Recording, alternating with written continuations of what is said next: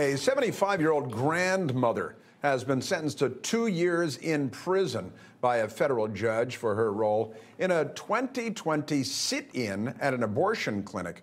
Now, the D.C. judge and graduate of the Catholic University of America, also in Washington, D.C., perhaps ironically, Colleen Cotelli, that's the judge, sentenced Paulette Harlow, despite the pleas of Harlow's husband, John, who said that his wife was having trouble staying alive and that he would take her place in prison if he could. Now, the husband, after the sentencing, Colleen Cotelli, stated that she hoped Harlow would, get a load of this now, make an effort to remain alive because that is, the judge said, a tenet of Harlow's religion. Now, that struck me as obscene, as contemptuous of the woman's faith, a pro-life activist who didn't hurt anyone. I mean, this worst thing that could have happened during this protest is maybe a life could have been saved.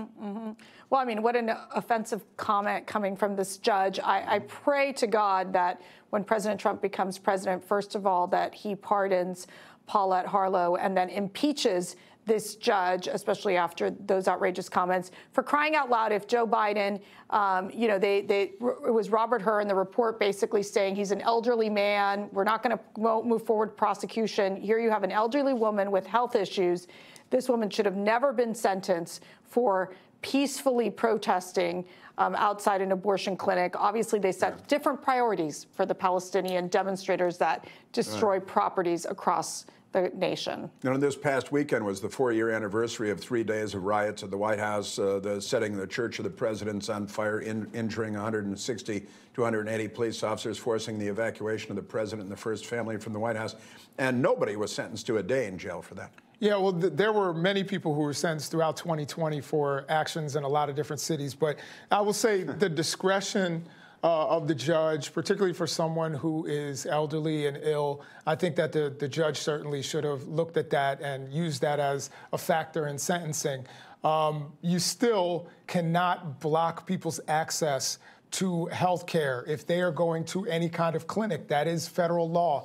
I think she was probably sentenced incorrectly, but the judge certainly should have taken some of her health issues into account. Well, but you can't do that. And the derision with which the judge dismissed the concerns of the husband that his 75-year-old wife, a grandmother, might die in prison for being pro-life and doing nothing violent but trying to save lives.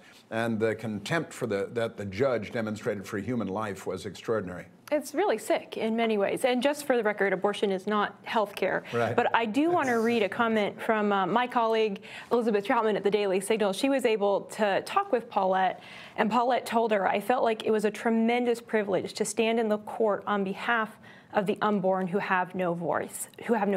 So this is who Paulette is. She's a woman who has chosen to use, in her old age, to use the time that she has to say, I'm going to be a voice for those who have no voice.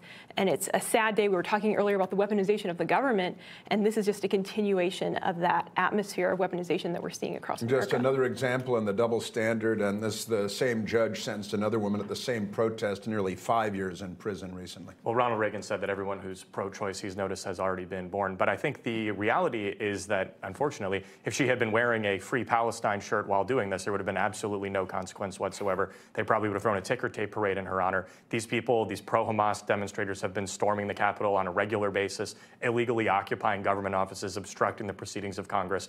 They get arrested and they get, they just walk out of prison through a revolving door. No charges are ever really seriously prosecuted by these people. So if that had been what she was doing instead, or if she had been, blocking this healthcare clinic or abortion clinic to free Gaza, she could have done anything she wanted and no one ever would have prosecuted her. Our country is becoming more and more difficult to recognize as the United States of America.